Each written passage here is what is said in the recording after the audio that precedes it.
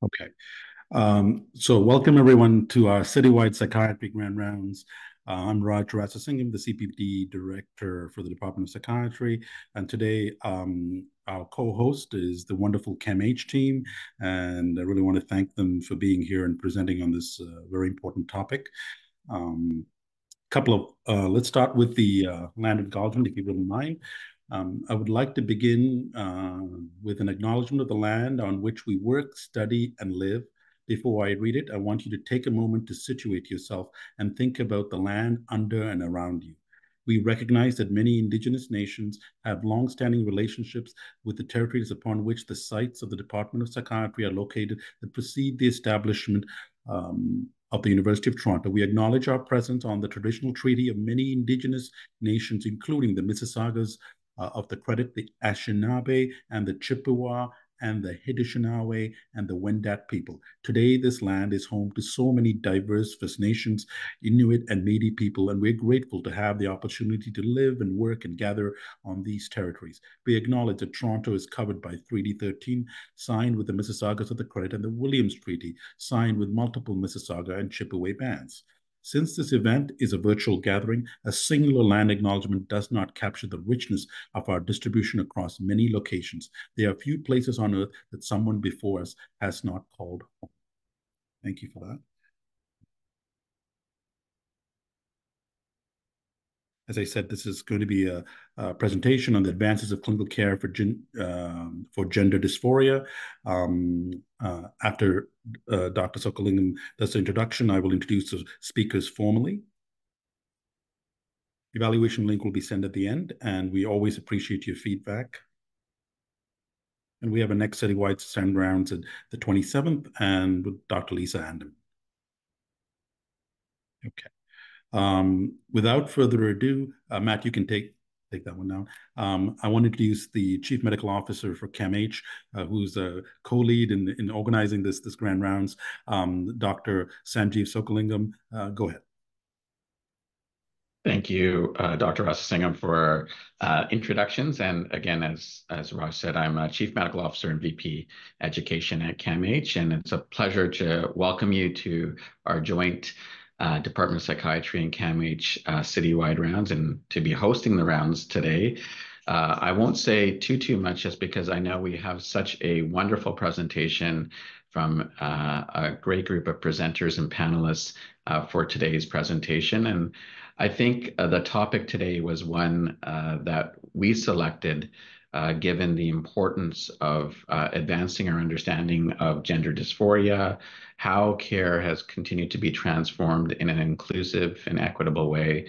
And I'll just say, as an organization, CAMH is going through, launched its new strategic plan, and advancing care, working upstream, and uplifting societal health or through mental health justice are our three pillars. And I think this topic, I'm certain, will cover all of these areas in this very robust way. So I want to thank the presenters in advance and welcome all of you to our rounds. And I'll hand it back to Dr. Rasasingham for the formal introductions.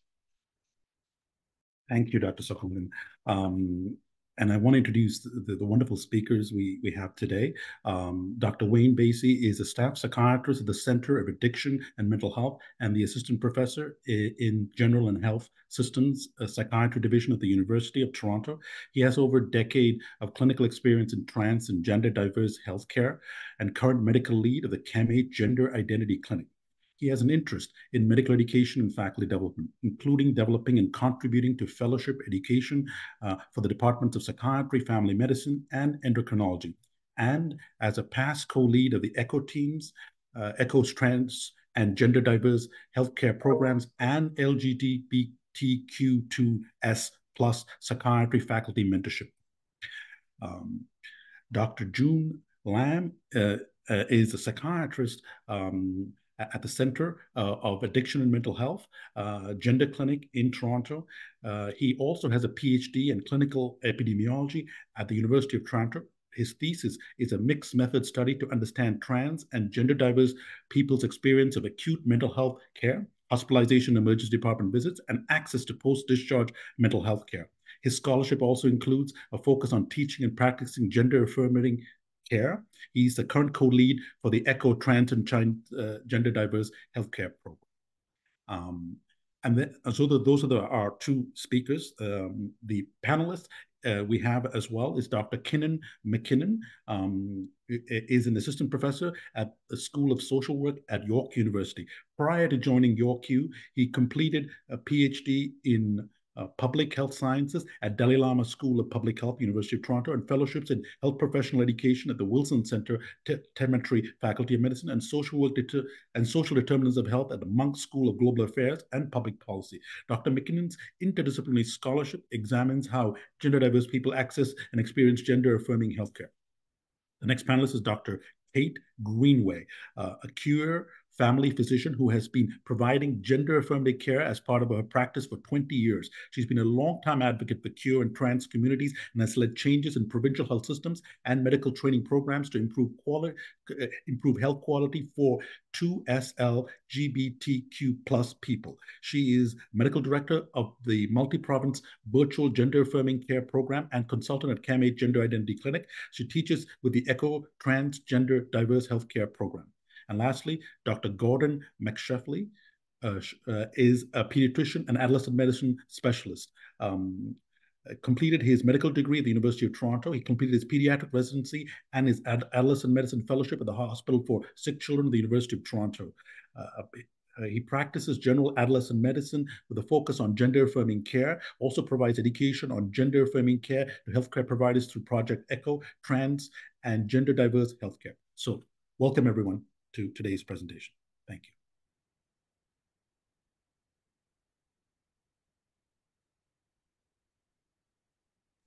you. Okay. Can everyone see my screen okay?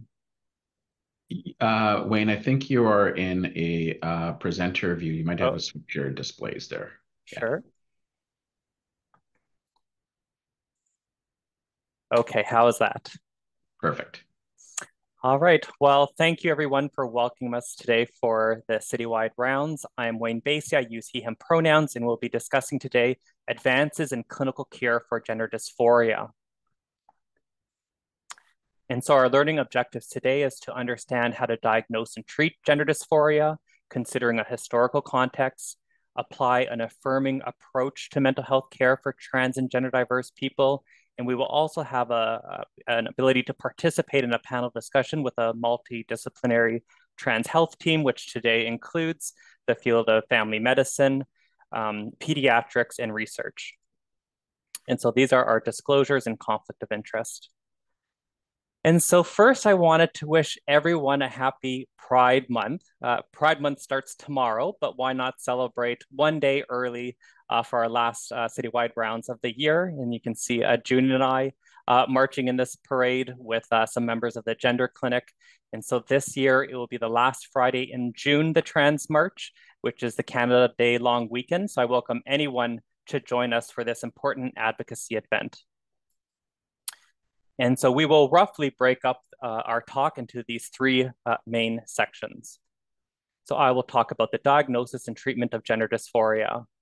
So when we consider gender dysphoria, we first need to understand, how many folks are we considering? So fortunately, Canada is the first country to collect and publish data on gender diversity. And as you can see, about 1 in 300 people in Canada identify as trans or non-binary. When we're looking at the younger cohort, this approximates almost 1 in 100.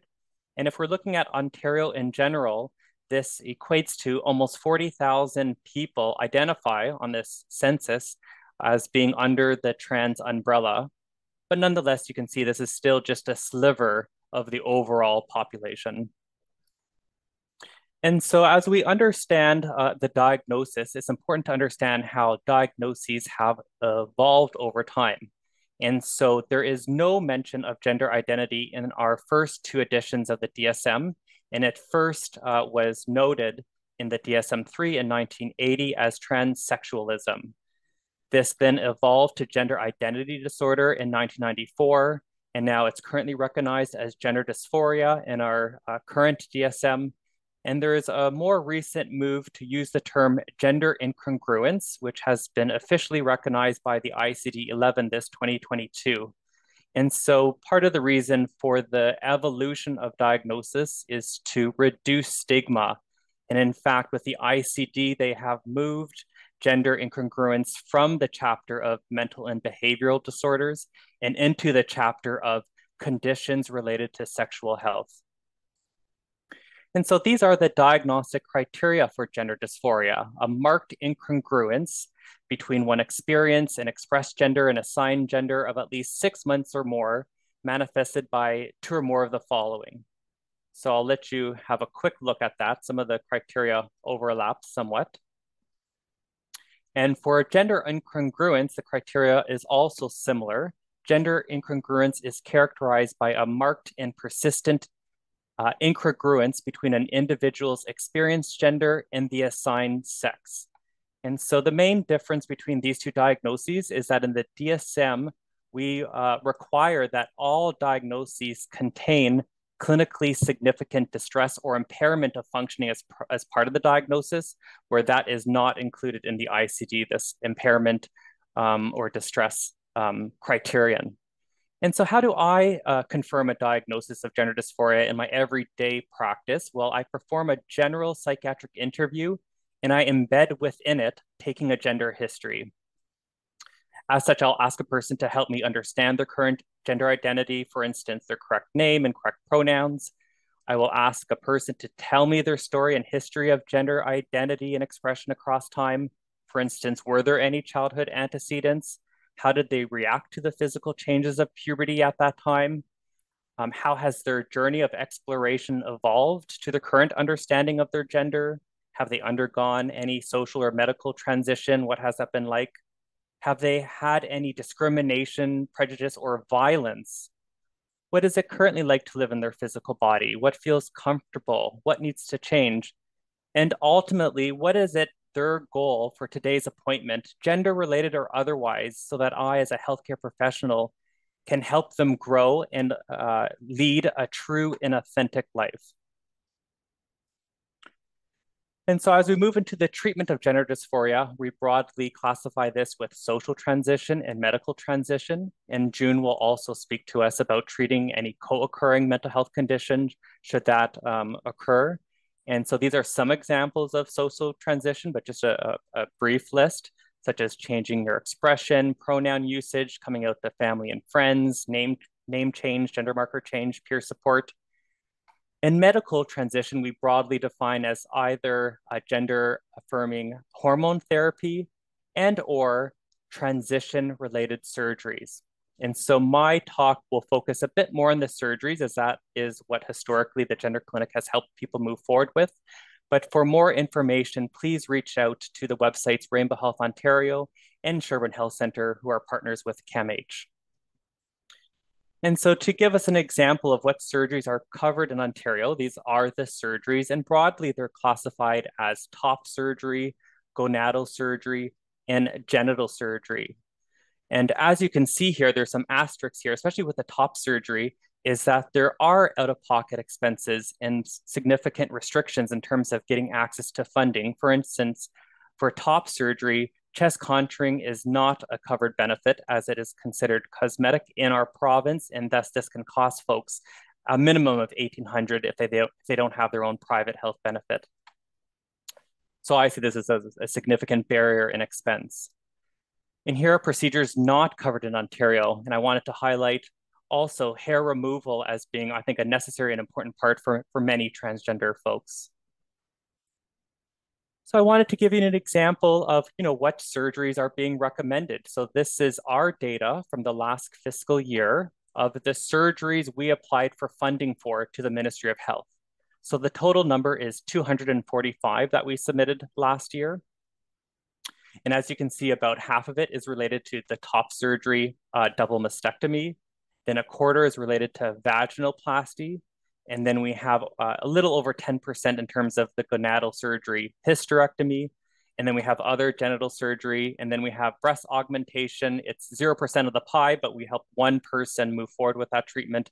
But again, the criteria is very restrictive in terms of getting OHIP funding. And so how do we help make the correct decision with a person with respect to access to care? Well, the WPATH, which stands for the World Professional Association for Transgender Health, has published criteria to guide our care. And so the recent edition came out this 2022, the Standards of Care 8. The last version is 2012, Standards of Care 7, that was published 14 years ago. And currently the Ministry of Health requires the 2012 criterion to be met. So what are the differences with the criteria? Well, as I discussed earlier, now there's more of a focus towards gender incongruence as opposed to gender dysphoria, again, to use depathologizing language. Now, only one letter of recommendation is required for gonadal or genital surgeries, whereas previously 2 letters were required. Now, 6 months of hormone treatment is required for gonadal or genital surgeries, whereas previously this required 12 months. And currently there is no condition to have a social transition, whereas previously that was a necessity for 12 months. And so here at CAMH, when these guidelines were published in September of 2022, we wrote a letter of advocacy to the Ministry of Health later that March, advocating for the ministry to adopt the current Standards of Care 8 as part of their funding requirements. And in fact, over a dozen organizations across the province signed off on this letter as well, including 3 hospital sites who are attending today's talk outside of CAMH. And this is the direction and recommendations from our clinic, is to move away from a paternalistic care model towards greater patient autonomy. And so we have published a paper in the Canadian Journal of Psychiatry regarding mental readiness and gatekeeping in trans healthcare. And it is our recommendation, consistent with WPATH, that clinicians shift from a gatekeeping model towards an informed consent model to improve access to care. And so this is where that historical context really plays in. And I wanted to let everyone know that, you know, transition-related surgery was not a benefit from OHIP for a decade between 1998 to 2008. And in fact, I worked as a resident providing trans healthcare in 2006 at Mount Sinai Hospital. And we would do similar assessments, but the person would need to pay out of pocket for their surgery. Fortunately, there was a change in 2008 to relist the surgeries, but this was under the condition that CAMH was the sole assessment site for OHIP-funded transition-related surgery. And that was a significant barrier from my point of view, with increasingly long wait lists. And we'll see this on the graph to follow. And fortunately, as of March of 2016, any healthcare provider can provide surgery referrals, which include any doctor or nurse practitioner. So let's look at the data in terms of referral data to our clinic since surgery has been relisted as a benefit under OHIP. So this is data from 2009 up until 2024. And you can see the increase in referrals to our clinic until the 2016 regulation change, which was unsustainable as a clinic. And incidentally, Newfoundland also had the same legislative requirements where people in Newfoundland had to fly out to CAMH to do these surgery assessments. And thank goodness we were able to support Newfoundland to change that regulation just before the pandemic hit. And so I'm proud to say that CAMH is a partner with many organizations to provide quality of care. And that's why we have our panelist discussion here as well, as this is a multi-discipline and multi-field of medicine treatment. So we have Sherburne Health, which is our primary care experts and hormone experts. We have Rainbow Health Ontario, which provides educational support for both families and healthcare providers and patients. We have our community members, and we have Women's College Hospital, which had launched their transition-related surgery program in 2019. And they are also considering starting a gender-affirming medical clinic in its early discussion phases because access to hormone treatment is becoming increasingly difficult in the community.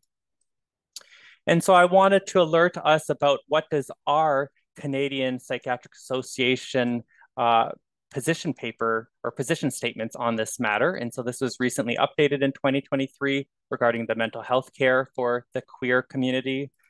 And I will highlight one of the statements, which has used one of our papers as a reference, which states that the CPA recognizes the efficacy, benefit, and medical necessity of gender transition treatments. And so I obviously strongly endorse that statement. And also equally as important is Ontario Health has now developed quality standards that are currently in their draft form, published this past April 2024. In fact, June and Kate both sat on this committee, and I was able to meet with Ontario Health with the OMA earlier this month to review these standards of care. So quality standards outline what high quality care looks like, especially when there is large variation or large gaps in the care provided in Ontario. And so I wanted to highlight two of the standout points of this paper, and this is readily available online, the draft forms. And one, it specifies that the model of having specialized sexual health centers providing gender-affirming care is outdated. This results in limited capacity, long wait lists, delays in treatments, and other barriers. Also, it states in these quality standards that a mental health or substance use concern should not prevent a person from moving forward with gender-affirming care, and that these should be treated concurrently, unless obviously the capacity to provide informed consent is impaired. And so I understand today that we have the entire Department of Psychiatry joining, up to 20 hospital sites and organizations attending as well. And so I want you to consider, at your organization or as a department, how are we, moving forward with these high quality standards in terms of providing gender affirming care? It is my impression that you, as experienced clinicians, you are familiar with complexity. You are well positioned to provide this care as you know your patients well. With appropriate training and education, gender affirming care can become a competency within our department and across our organization. But I understand that I'm sure everyone is exhausted coming out of the pandemic, especially as a healthcare provider. I'm sure all clinics across the organization are seeing increase in mental health needs. And I think some might be thinking, I just can't do this. This is outside of my scope of training. I worry about making the wrong decision. I worry about doing harm. And ultimately, I worry about the risk of regret. It is my clinical and professional opinion that all trans and gender diverse people deserve care, compassion, and understanding at any and all stages of their journey. As such, I am proud to have June Lam continue this discussion as he is leading research with Kinnon MacKinnon to provide us with more insight into this matter. June. Thanks, Wayne. So yes, so as Dr. Baici said, I think sometimes, I'm sure many of you have heard the word detransition, and it's a concept that has been used to sort of prevent gender affirming care in certain settings across the world. And so I think it's important that we address this concept. So first of all, there's not a consistent definition for what detransition, how to define detransition, because it's a relatively newly studied area. So here, though, we offer a couple of definitions based on the literature and based on some, expert consensus from some of the people who do research on this area.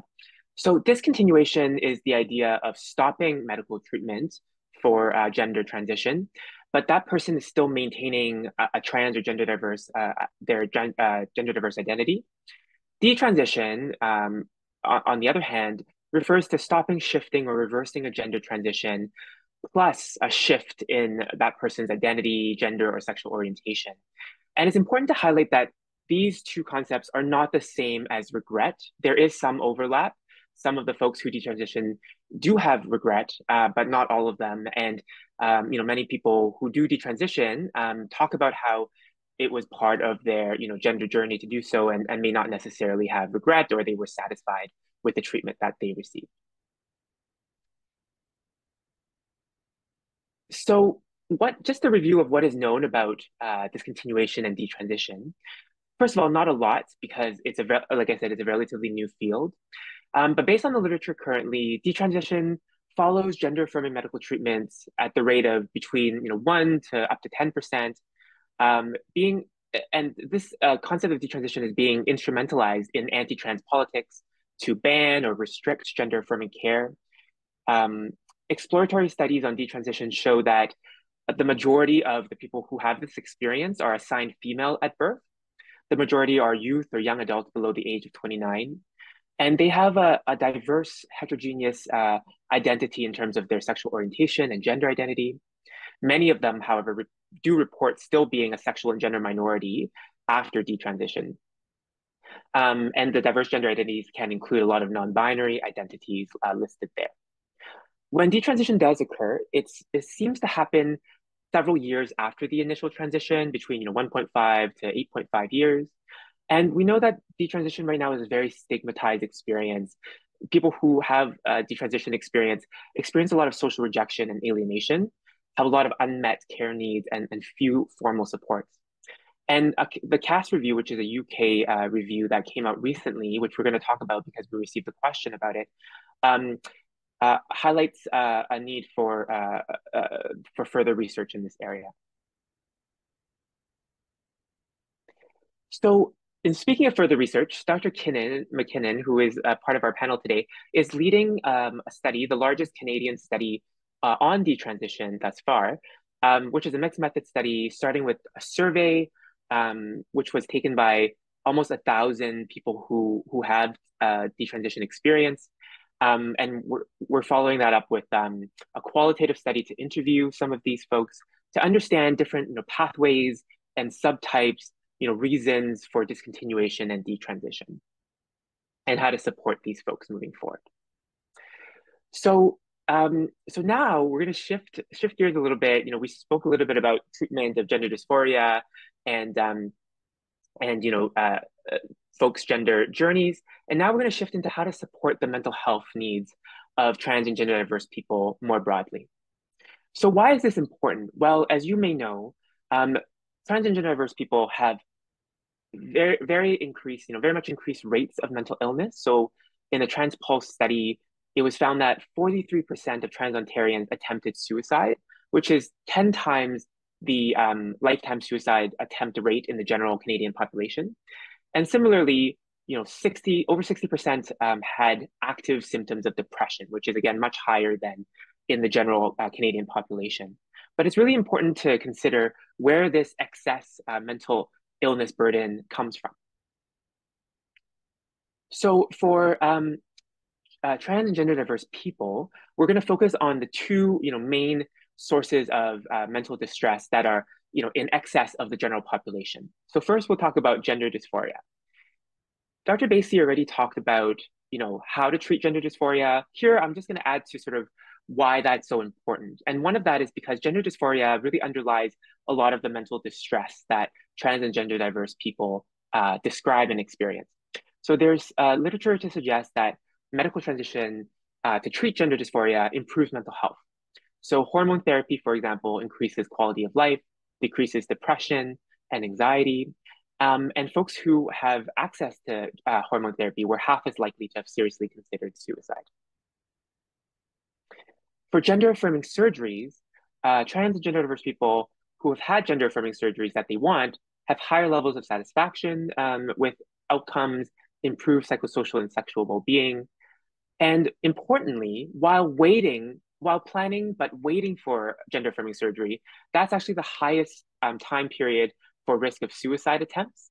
And there is a noted reduction in suicidality after people are able to access gender-affirming surgeries. So the second main source of mental distress for trans and gender diverse people that I want to highlight is minority stress. So minority stress is just the idea that not because of a trans person being who they are, that's not the source of the mental distress, but it's really the world around them that is transphobic, that marginalizes trans people, that leads to a lot of negative social outcomes that I'll talk about some more. That source of systemic and societal discrimination, that's what causes excess mental health burden in trans people as well. Some examples of that in society include many trans people not being able to, have the correct name and pronoun on their academic transcripts, not being able to change their sex designation, partly because there's a cost associated with that to change their legal ID. Many have been physically or sexually assaulted for being trans. Many were fired or not hired for being trans. Many similarly are not given housing resources, or many people will not be rented to related to their trans identity. And even within the healthcare system, even within emergency departments, many trans people have reported having their care stopped or denied because of their identity. So talking about suicide risk, what are some ways from the literature that we can kind of reduce suicide risk for this population? Something that's really important is creating gender-affirming clinical spaces. It's been associated with a huge reduction in suicide attempts, with less experiences of transphobia. And we'll talk a lot about what that means by, to create gender-affirming clinical spaces that we work in. Physicians, I always encourage physicians to write letters to support legal gender marker change, because that's been associated with a huge reduction in suicide attempts in the literature. And any physician can write this letter, and it's a very simple letter. And you can email me if you want a template on how to do that. And educating and working with chosen family, if the patient wants, is really helpful, particularly for young people, to educate the family on how to support their loved ones. It can be really helpful in reducing suicidality as well.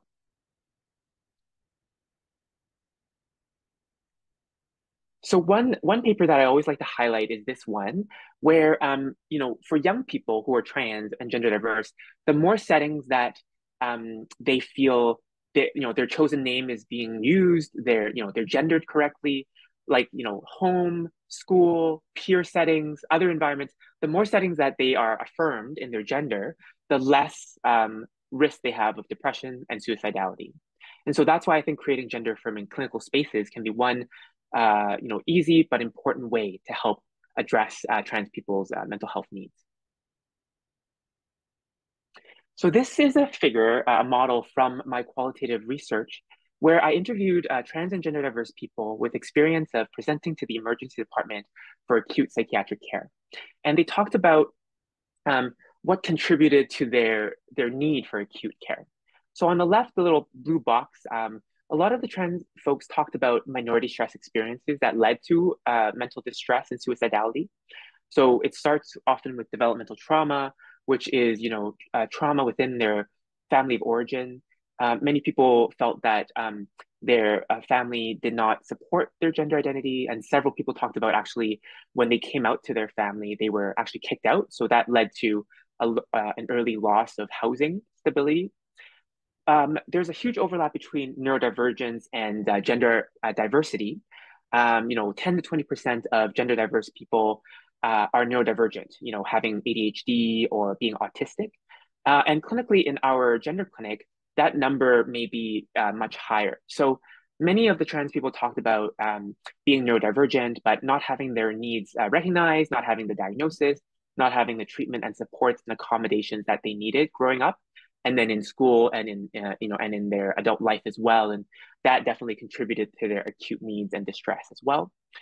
Relatedly, gender diverse people also have increased rates of physical disability and physical illness related to minority stress. So you can imagine that minority stress, being misgendered every day, can lead to increased chronic stress, and which is well studied in the literature. And that has led to increased rates of chronic illness, a lot of autoimmune diseases, a lot of other heart disease, fibromyalgia, Ehlers-Danlos, IBS, asthma.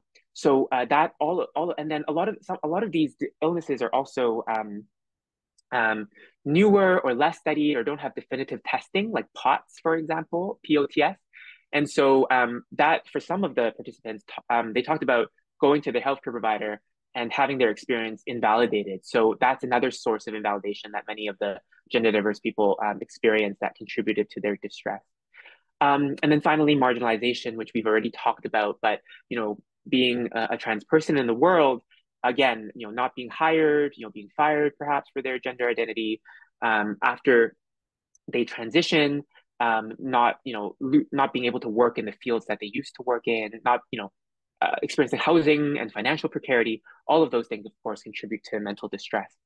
And then if you look at the red and orange arrows at the top, trans people talk about trying to access care, but either they had to wait for care with long wait lists or not knowing how to navigate care, or because they face a lot of financial precarity, a lot of folks are not able to afford private mental health care. And so that's another reason why they've had to wait a long time for care or not be able to access care. And when they are able to access outpatient care, often they find it fragmented. It's not holistic.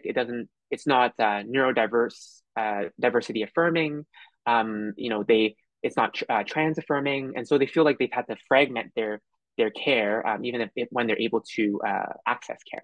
And so all of these barriers lead to increasing distress, and ultimately, which is that red little square circle, which ultimately leads to the emergency department, which is this, CAMH purple cross there, leads to presenting to the emergency department as one of few doorways to being able to access care that they need.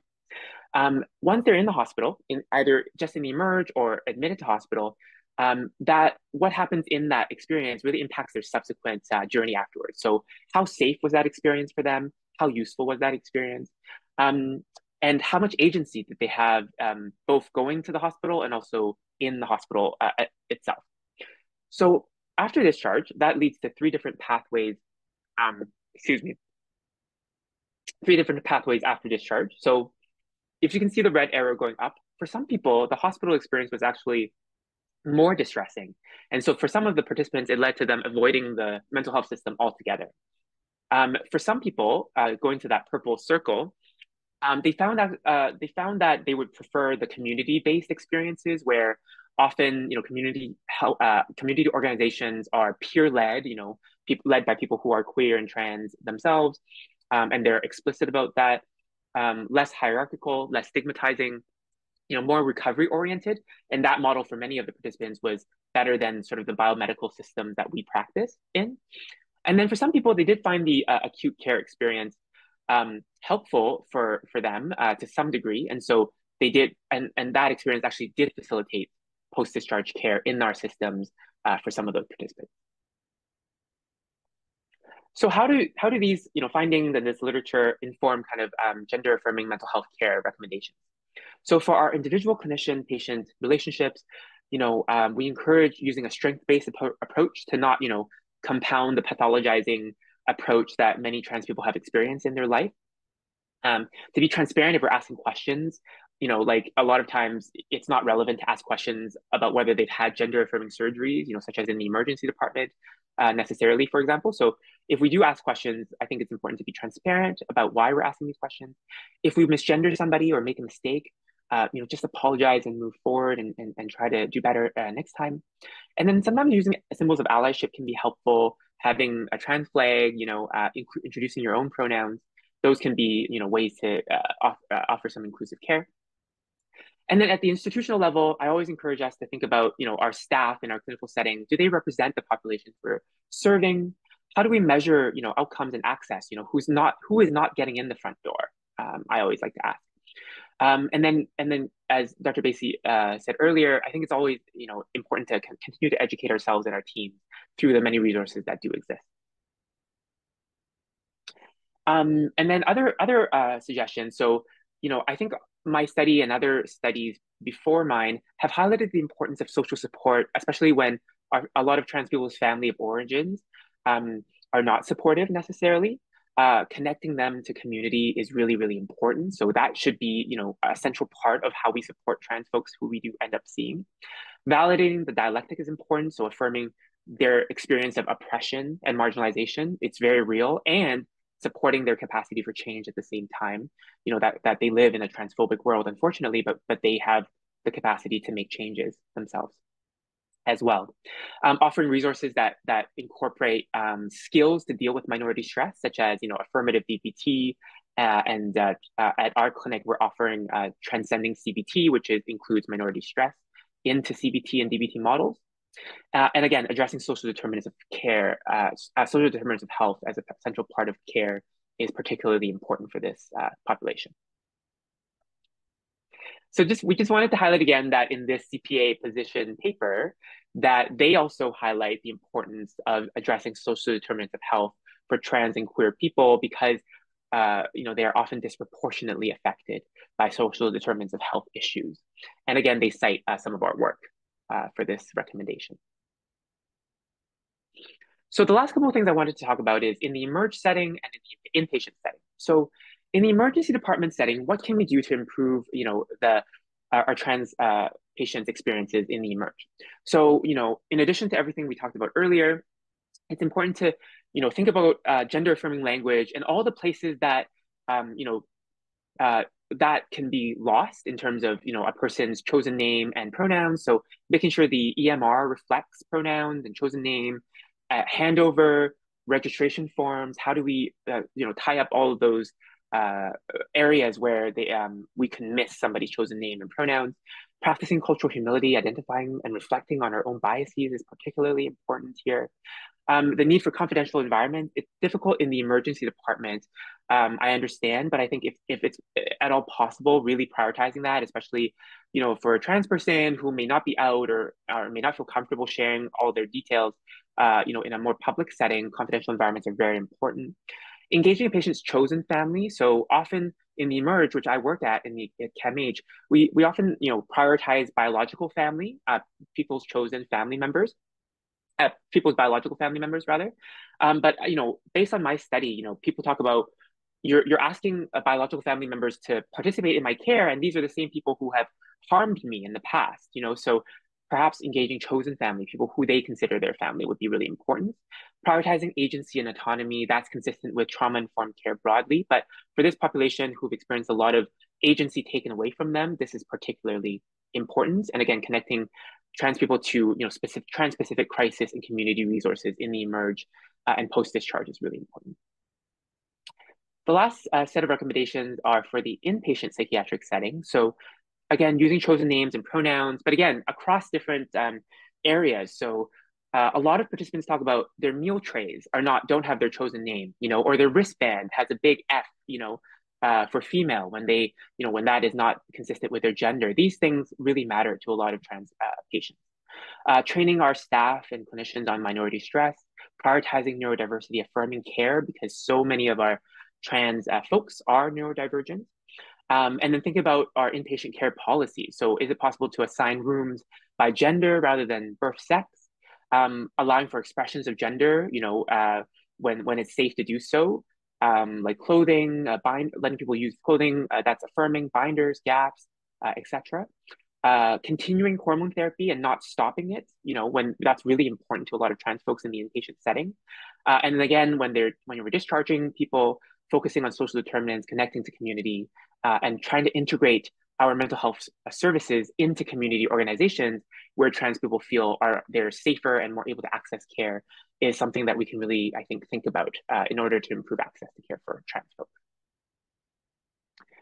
So last thing I'll talk about very briefly is ECHO, which is a virtual program that all clinicians across Ontario can join. And Dr. Greenaway and Dr. McSheffrey are on the hub planning team as well. So this is a 16-week program course that has been it's now in its eighth year, and we have next slide please. We have trained over 450 participants through 7 years so far, over 300 organizations. You can see all the different types of practitioners, including psychiatrists, family doctors, nurse practitioners, and a lot of other care providers. And next slide, please, across all, the entire province. And you can see that after 16 weeks, the self-efficacy that the clinicians reported doubled. So their confidence and their competence in providing trans care doubled after this training. So if you're interested in learning more, which we hope that this presentation has invited you to do so, please consider joining either our ECHO or learning through the other resources. And a lot of the community resources that are available are at the end of this presentation, which you'll get a PDF of. So that is our whirlwind presentation. And now turn it back to Dr. Baici. Okay, great. So we'll jump right into the panel discussion. And I see there's already a number of questions in the chat. And so I just wanted to remind folks that we have Kinnon MacKinnon with respect to research, Kate Greenaway with respect to primary care, and Gordon McSheffrey as well with pediatrics. So I'm going to stop sharing my screen here. And so I'm hopeful that we can all see each other right now. And actually, we did get one question in advance of today's talk. So I'm going to introduce this question and we'll respond. And I just paraphrased or edited just for brevity. And so the person asked, I read the objectives and I wonder if there will be any discussion about the CAS review that was completed in the UK in April, which has some significant conclusions about the evidence with respect to gender-affirming care. I am sensitive to how provocative this entire topic is, but despite this, in order to have a proper discussion as well as a thorough review of the evidence, it would seem to be a significant oversight if the CAS review is not brought up during this discussion. So I'll leave this to start to introduce the CAS report to Kinnon, who's leading for research today. Thank you, Dr. Baici and Lam, for a great presentation. Yeah, so I think despite progress in our field, we are going through some growing pains with respect to pediatric care. And the CAS review was a 4-year investigation into pediatric gender-affirming healthcare in the UK, and it was underpinned by 8 systematic reviews of the evidence as well as care guidelines in this area. It was led by Dr. Hilary Cass, who's the former president of the Royal Society of Pediatrics and Child Health. And I think off the top, first, despite the political response, the Cass review did not endorse bans on pediatric gender-affirming healthcare. I think that's important to point out. It did, however, raise some questions around the evidence base, some uncertainty, especially around research design and some of the ways that the studies have been designed, difficulty in discerning risk to benefit ratio. And she also raised some important questions that we in Canada can really use to enhance our program of research here. She recommended some caution around prescribing hormonal treatments in minors, but the CAS review was relevant to pediatric care, not to adult care. So I think I'll leave it at that, and we can move on.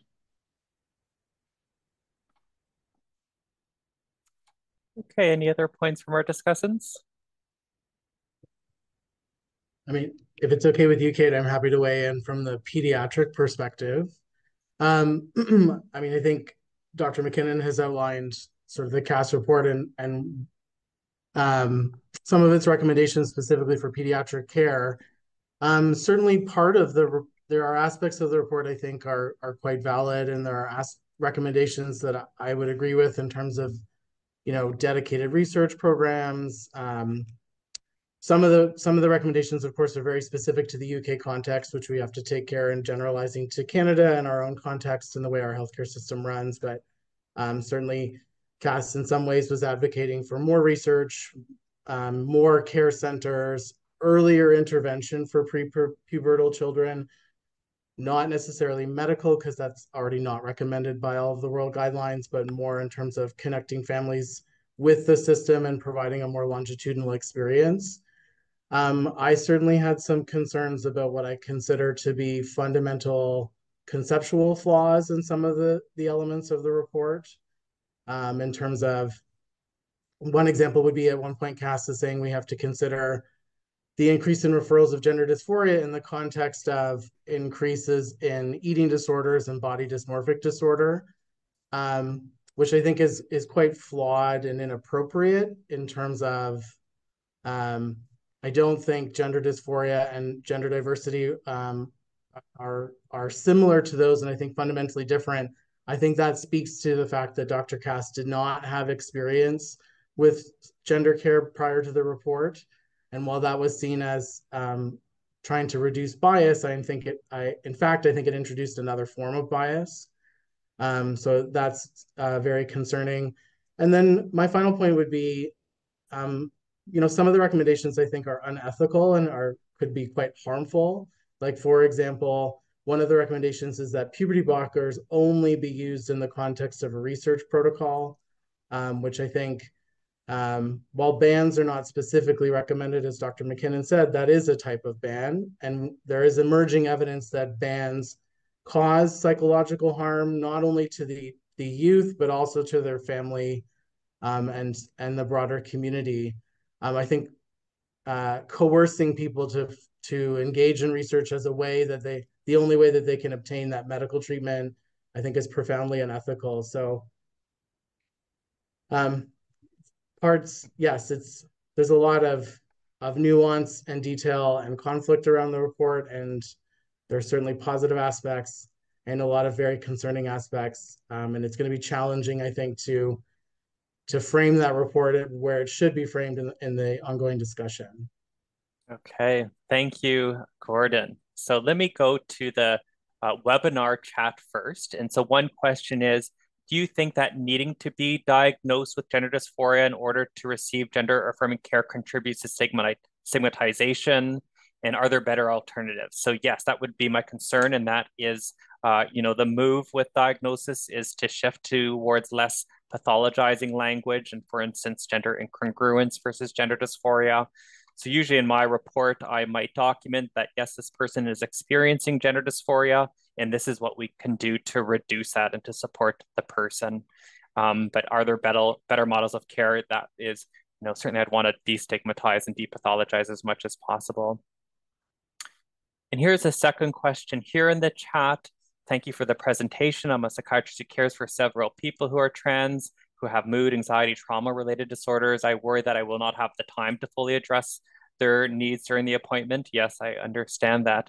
I appreciate collaborating with specialists in gender dysphoria who give comprehensive care recommendations. If you recommend that general psychiatrists take a larger role in trans care, what would that look like? And so I think this is a discussion for the department on the whole, right? What will it look like in terms of helping treat, up to 40,000 folks get the right access to care? But I wonder if any panelists has some ideas about this. I know also, Kate, you've been always, looking for improving ways to access care. I wonder what your sense is in general, like how can our department increase access to care and do it safely given all of our work demands? Yes, thanks, Wayne. This is a particular area of interest to me. And I think actually June identified a number of recommendations that do speak to this topic in terms of gender affirming care is not only transition related care, like it's not just hormones and referring for surgery. In fact, the bulk of gender affirming care is actually creating an environment that's affirming and safe for someone to talk about their identity. So I think that's something every clinician should be endeavoring to do in their practice. I also have spent a lot of time in my career trying to debunk that there's a particular expertise or like secrets we know that can help us assess people's gender identities. As family physicians and as psychiatrists, we are all taught to take a gender history, like we know how to, or a history in general, and we can all implement that in our practices. And so I think that is something to think about, that we have that capacity to do it. And, if we don't feel we have the particular expertise around hormones and surgeries and we need to liaise with our colleagues, that's also a possibility, right? We can connect to our group here and with ECHO and just with people who will support you on that.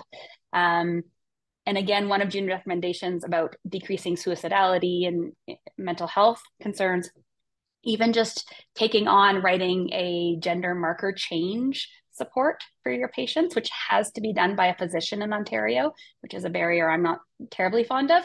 But if you are able to take that on and just provide a letter, which has a template that we have, but also Rainbow Health has a template on their website, and you can use this for your patients. Great, thank you, Kate. And I just wanted to go to the Q&A section of the chat, and I see some of them are answered. So just one that I wanted to highlight is, the question was, any idea when the Ministry of Health will stop requiring 2 assessments for bottom surgeries? And so I have no updates on this, and that would be a tremendous improvement in terms of access to care, to have 1 assessor. And then obviously if people need 2 assessors, you're always welcome to make a referral for a second opinion. And so here's one that I certainly want to highlight as well. And so anyone can please answer this question. Could you please address overlap between gender incongruence and autism? And then the secondary question, gender incongruence with borderline personality disorder. And so I wonder, I think this is open to any member on the panel.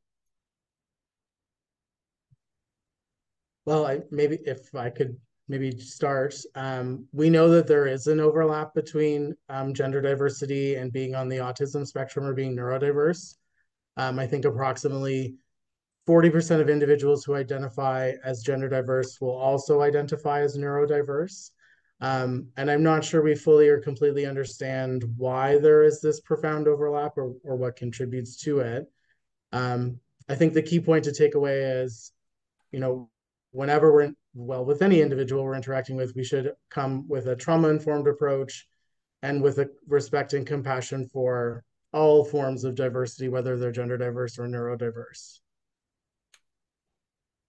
And if I can just add, I think importantly, just because somebody is neurodivergent does not mean that they don't have the capacity or that, that we should, not facilitate access to gender affirming care. There's sort of no evidence for that necessarily. I'm going to pick up one more from the Q&A. So the W path wants to move from paternalistic approach to more autonomy. And but then there's a sentence about appropriately evaluated. Who is evaluating and on what basis is this to be determined? And so in terms of in Ontario, who can evaluate a person for suitability for surgery? That's any doctor, MD, as well as nurse practitioner. And there's W path criteria, which set out different criteria for different surgeries on what would be a suitable candidate. And so I'm just looking at the time, it's 12:59. I think we got through a lot of content today. Thank you so much. If you have any questions, please reach out to Anne-Marie also, and I'll have maybe if Raj wanted to jump in for the last few moments. Thank you everyone for inviting us. Happy Pride Month. Thank you to my panelists today also. Yeah, happy Pride Month as well. Really want to thank June, Wayne, Kinnon, Kate, and Gordon. It was a really a wonderful discussion and very thoughtful, and there's so many different points of that you covered. I know it's a restricted period of time, but you did cover a lot, and I know June answered a lot of the questions as well. So I know if you have any further questions, feel free to reach out to Anne-Marie, and she will send it to our speakers for further follow-up. I also want to thank Dr. Sokolingham for the planning support, as well as Anne-Marie and AV team. It's an amazing topic, and thank you for allowing us to talk about this at our citywide psychiatric conference. Sanjeev, do you want to say a last couple of words before we end? Just a thank you to all of our presenters and panelists. As you can see, there was high engagement and a lot of questions and probably continued dialogue. So really a need for continued education and awareness on this topic. So thank you for taking the time to do this today. And I think this is the start of further discussions. Absolutely. So thank you, everyone. Our next Citywide Grand Rounds, we're going to take a break for the summer. It'll be in September with Dr. Lisa Andaman. So thank you. Take care. Have a good summer, everyone.